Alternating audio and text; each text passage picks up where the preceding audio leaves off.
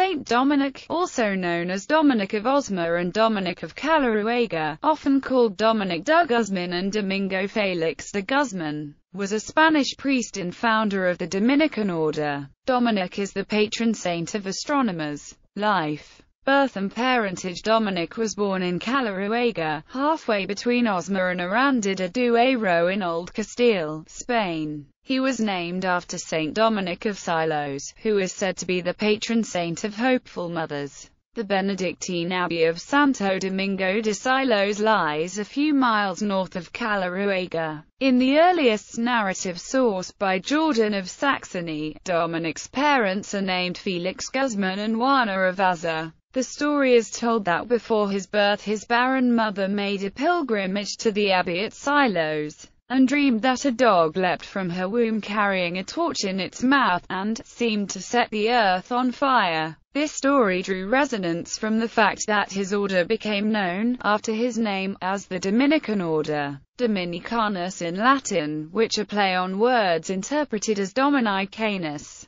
dog of the Lord. Jordan adds that Dominic was brought up by his parents and a maternal uncle who was an archbishop. The failure to name his parents is not unusual, since Jordan wrote a history of the order's early years, rather than a biography of Dominic. A later source, still of the 13th century, gives their names as Juana and Felix. Nearly a century after Dominic's birth, a local author asserted that Dominic's father was the Venerabilis a Dives in Populo Suo. The travel narrative of Pero Taffa, written circa 1439, states that Dominic's father belonged to the family de Guzman, and that his mother belonged to the Acca or Azza family. Dominic's mother, Jane of Azza, was beatified by Pope Leo XII in 1828. Education and early career. Dominic was educated in the schools of Palencia, where he devoted 6 years to the arts and 4 to theology. In 1191, when Spain was desolated by famine, young Dominic gave away his money and sold his clothes, furniture and even precious manuscripts to feed the hungry. Dominic reportedly told his astonished fellow students, "Would you have me study off these dead skins when men are dying of hunger?" In 1194, around age 25, Dominic joined the canons regular in the canonry of Osma, following the rule of Saint Benedict. In 1203 or 1204 he accompanied Diego de Recibo, the Bishop of Osma, on a diplomatic mission for Alfonso VIII, King of Castile, to secure a bride in Denmark for Crown Prince Ferdinand. The envoys travelled to Denmark via Aragon and the south of France. The marriage negotiations ended successfully, but the princess died before leaving for Castile. In the south of France, Dominic and Diego de Recibo began a program to convert the Cathars,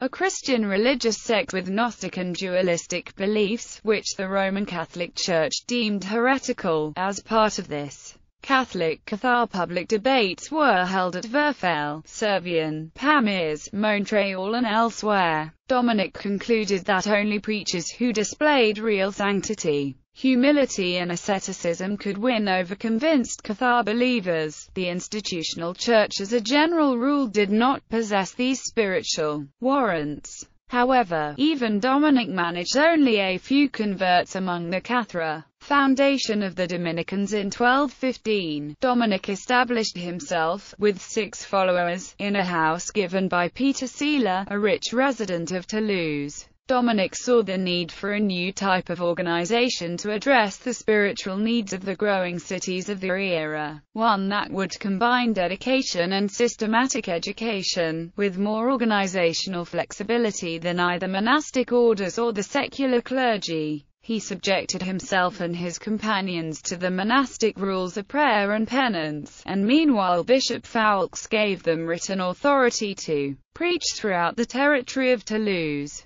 In the same year, the year of the Fourth Lateran Council, Dominic and Foulques went to Rome to secure the approval of the Pope, Innocent III. Dominic returned to Rome a year later, and was finally granted written authority in December 1216 and January 1217 by the new Pope, Honorius III, for an order to be named the Order of Preachers. Later life blessed Cecilia Cesarini, who was received by Saint Dominic into his new order. In her old age described him as thin and of middle height. His face was handsome and somewhat fair. He had reddish hair and beard and beautiful eyes. His hands were long and fine and his voice pleasingly resonant. He never got bald, though he wore the full tonsure, which was mingled with a few grey hairs, although he travelled extensively to maintain contact with his growing brotherhood of friars. Dominic made his headquarters at Rome. In 1219, Pope Honorius III invited Saint Dominic and his companions to take up residence at the ancient Roman Basilica of Santa Sabina, which they did by early 1220. Before that time the friars had only a temporary residence in Rome at the convent of San Sisto Vecchio, which Honorius III had given to Dominic circa 1218, intending it to become a convent for a reformation of nuns at Rome under Dominic's guidance.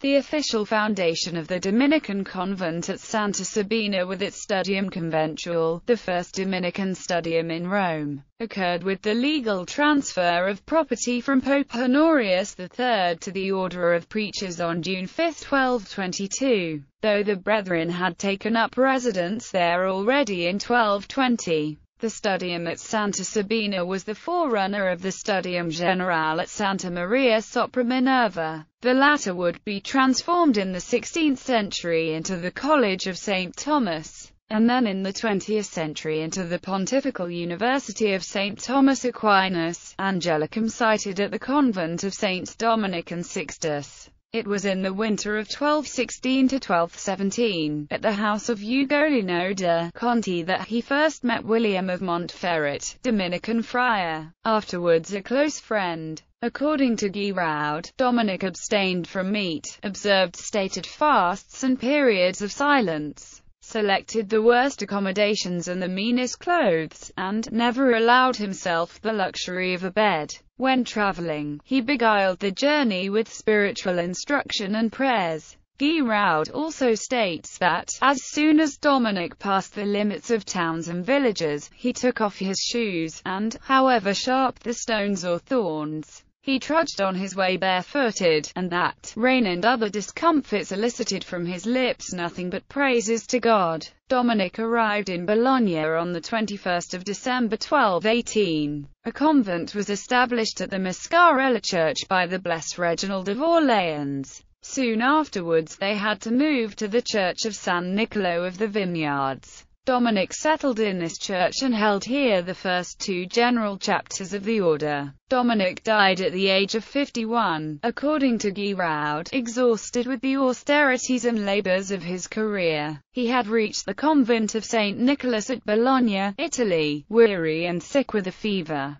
Giraud states that Dominic made the monks lay him on some sacking stretched upon the ground, and that the brief time that remained to him was spent in exhorting his followers to have charity, to guard their humility, and to make their treasure out of poverty. He died at noon on the 6th of August 1221. His body was moved to a simple sarcophagus in 1233. Under the authority of Pope Gregory IX, Dominic was canonized in 1534. In 1267 Dominic's remains were moved to the shrine, made by Nicola Pisano in his workshop. Inquisition. What part Dominic personally had in the proceedings of the medieval Inquisition has been disputed for centuries. The historical sources from Dominic's own time period reveal nothing about his involvement in the Inquisition. As one recent historian states, was Dominic the first of the inquisitors? The answer is categorically, by no means. Simple chronology suffices to resolve the problem. Dominic died in 1221, and the office of the Inquisition was not established until 1231 in Lombardy and 1234 in Languedoc. In fact, several early Dominicans did become inquisitors.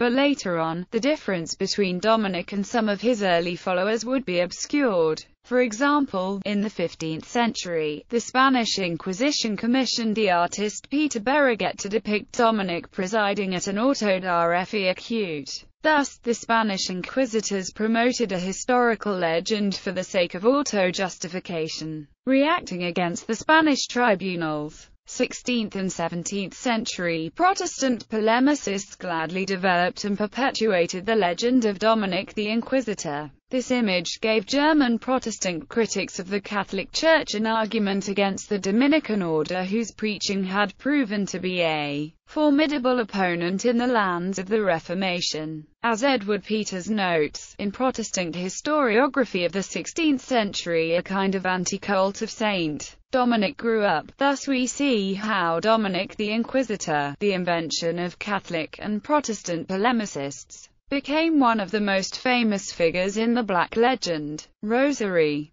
The spread of the Rosary, a Marian devotion, is attributed to the preaching of Saint Dominic. The Rosary has for centuries been at the heart of the Dominican order. Pope Pius XI stated, "The Rosary of Mary is the principle and foundation on which the very order of Saint Dominic rests for making perfect the life of its members and obtaining the salvation of others." For centuries, Dominicans have been instrumental in spreading the Rosary and emphasizing the Catholic belief in the power of the Rosary. The feast of Saint Dominic is celebrated with great pomp and devotion in Malta, in the old city of Birgu and the capital city Valletta. The Dominican order has very strong links with Malta, and as a matter of fact, Pope St. Pius V, a Dominican friar himself, aided the Knights of St. John to build the city of Valletta. Bibliography. Bedwell, Guy. Saint Dominic. The Grace of the Word, Ignatius Press, 1995, ISBN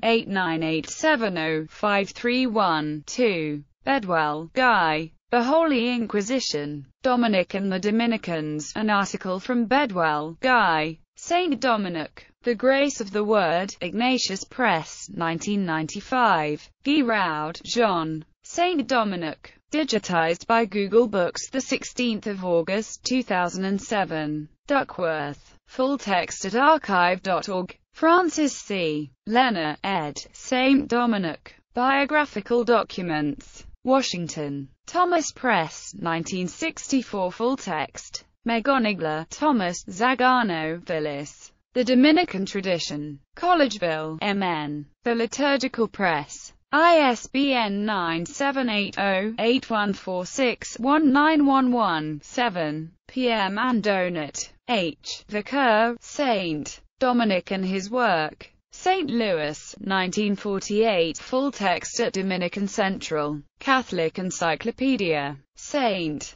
Dominic by John B. O'Connor, 1909. Tugwell, Simon. Early Dominicans. Selected Writings. New York. Parlist Press. ISBN 978-0-8091-2414-5. Vicar, M.H. St. Dominic and His Times. Translated by Kathleen Pond. Green Bay, Wisconsin. Alt Publishing. Assen, B0000CMEWR. Wishart, Alfred Wesley. A Short History of Monks and Monasteries. Freely available e-text. Project Gutenberg.